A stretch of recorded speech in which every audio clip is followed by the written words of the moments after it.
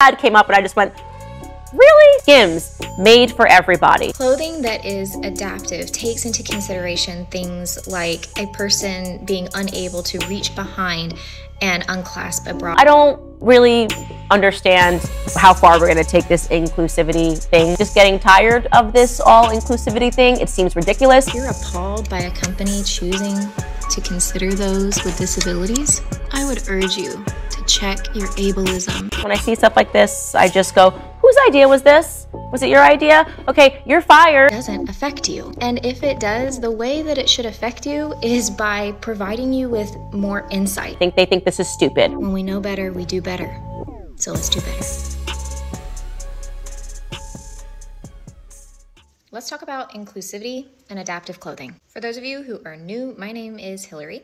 I'm a former pediatric physical therapist, and I'm the mom of a medically complex baby girl. Part of my job as a physical therapist was to know the specific needs of my patients, the things that they had difficulty with in doing what we call activities of daily living. I often worked very closely with occupational therapists to figure out what kind of equipment or clothing my patients needed in order to be as independent as possible. And now I'm on the other side of things as a caregiver. Until you yourself experience having a disability or work closely with people who have disabilities or care for somebody who has a disability, you don't understand the mental, emotional, and financial toll that it takes to get equipment that meets your needs and allows you to be as functional and independent as possible. For so long, the world has not thought of the needs of people who are disabled. And now you have companies who are coming out with products specifically for people with disabilities. And rather than praising these efforts, we have people saying stuff like this. Ad came up and I just went, really? Are we really doing this? Is this what we needed? Take a look at this. Ready? So it is a Skims campaign, and it is a woman that is in a bra and underwear. Skims is the undergarment brand that is owned by Kim Kardashian. She's in a bra and underwear, and she's in a wheelchair. And it says Skims, made for everybody, available now. Really? That's all I'm going to say is really. I don't really understand how far we're going to take this inclusivity thing. I really don't get it. I don't know. And if I'm wrong, again, educate me. Today, I just want to be educated in the comments. If people that are in wheelchairs were thinking as they were looking around, like, you know what really upsets me? That I've never seen a bra and underwear advertised with a girl in a wheelchair. Why did they do this? I don't know. I don't know why this needs to be done. I'm just getting tired of this all inclusivity thing. It seems ridiculous. What seems ridiculous? I mean, is it the fact that you don't want to see people in wheelchairs modeling underwear?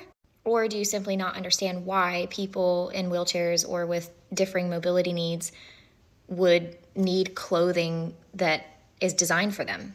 Clothing that is adaptive takes into consideration things like a person being unable to reach behind and unclasp a bra and instead offering a zipper in the front, or somebody who might not have use of both of their hands and need a zipper that is a one-handed zipper. We will likely be looking into adaptive clothing for our daughter soon because she's scheduled to have a surgery for a G-tube, and we will need clothing that allows that tube to be easily accessible but also to remain clean and protected. When brands take the time to consider these needs and to include people who have disabilities, that's something that should be praised, not ridiculed. Now, I'm not here to talk about Skims specifically or the controversies surrounding the Kardashian family.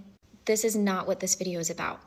It's about the ableism that people like Candace Owens are showing when they say things like this.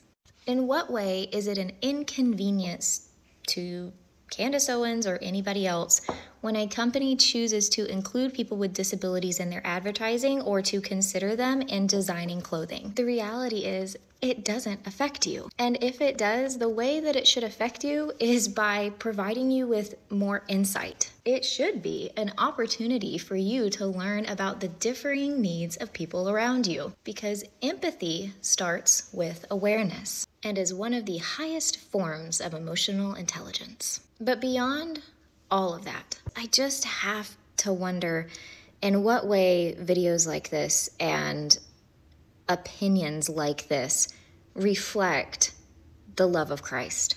I don't know specifically what Candace Owens' religious beliefs are. I can't find anything that explicitly states that she's a Christian, but she's at least like Christian adjacent and has talked many, many times about the values of the Bible and things like that. So I just find it interesting that for somebody who at least believes the Bible to be a good reference when we are talking about moral issues, that this would be your response. Because Jesus treated people with disabilities with compassion. When the disciples tried to imply that a man's blindness was due to his sin or somebody else's, Jesus quickly corrected them. People with disabilities were often ostracized by society, but Jesus included them. So if you are somebody who thinks this way about people with disabilities having a clothing line specifically designed for them, and yet you call yourself a Christian, I'd like to know what fruits of the Spirit you are modeling when you are expressing those opinions. Opinions like this continue to perpetuate ableist views. They perpetuate a narrative that people with disabilities don't deserve to be seen. And what a sad and hateful viewpoint that is. Our differences make the world a more beautiful place. So if you're appalled by a company choosing to consider those with disabilities, I would urge you to check your ableism. Spend more time listening and less time talking. Listen to those who experience life differently. Hear their needs and consider ways in which you can help meet those needs. And even if you can't, at least give them the opportunity to be heard. When we know better, we do better. So let's do better.